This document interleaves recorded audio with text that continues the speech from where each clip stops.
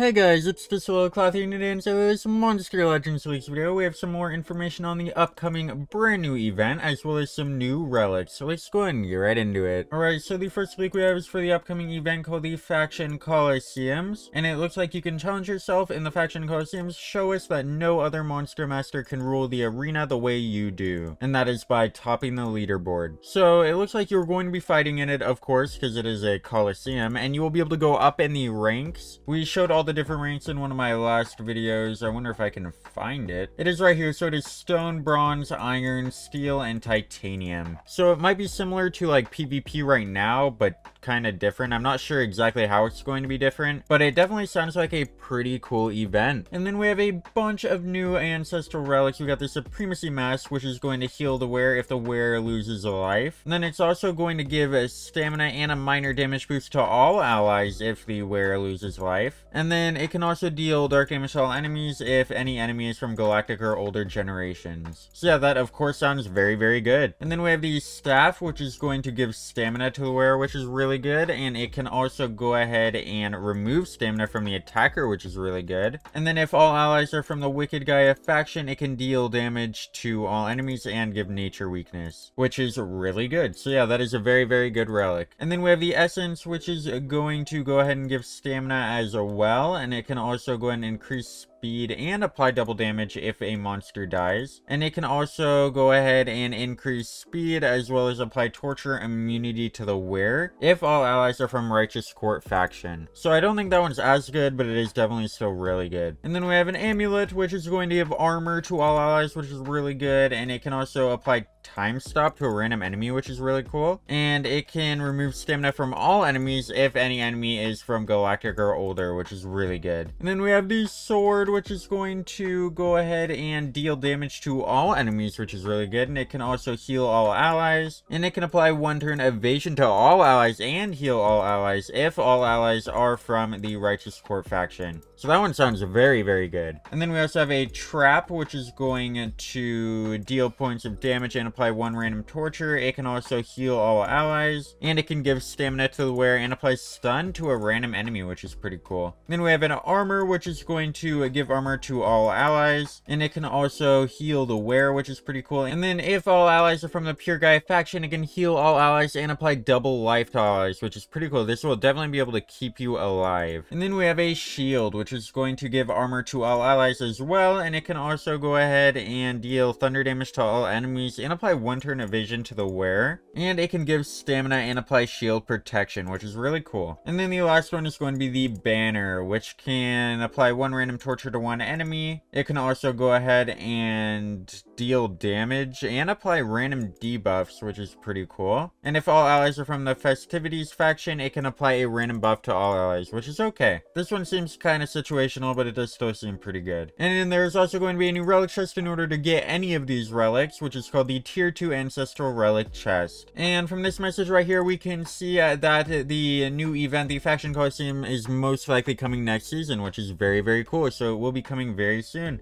Oh, and it looks like the Righteous Court Sword actually changed, so this last one right here no longer heals, it just applies evasion, which is still pretty good. And then we have almost every monster for next season confirmed, so if you want to see any of them, they're all right here. And then we have a limited era saga for Women's Day, which is pretty cool. You need Pyroelectra to play this saga, so hopefully you have that monster. But if you don't, there will probably be a pretty easy way to get her. And then we have a long message about the Faction Colloseum. You'll be able to fight through every arena in the Colloseum, aiming for the best score to the highest on the leaderboards and earn rewards. And you can improve your battle score as many times as with as many strategies as you want. So that's pretty cool. I feel like you're gonna be fighting a monster, and whoever gets the highest score in the world will go up to certain tiers or whatever. And then there's going to be a Sloth Thunder challenge. If you need them for books, that's pretty cool. So go ahead and try to get them if you do. And then we have some upcoming monsters. We have Love 2, we have Princess Belle, we have Gulrosis, and we have Queen Thalassa. So a few of these monsters sound like legendaries turned into mythics, which is pretty cool. And then we have a Pandolf Conjuring Banner rerun, so you'll be able to get Criffy and Iron Wings again, and he's one of the best monsters in the game, if not the best in the game, so definitely try to get him. And then we have a Faction Colloseum image, so this is what the little emblem is going to look like, and then we have the Legends Pass for Season 4 right here. So yeah, that is what we have for this video. Don't forget to like, share, and subscribe more videos like this, and I'll see you guys in the next one. Goodbye.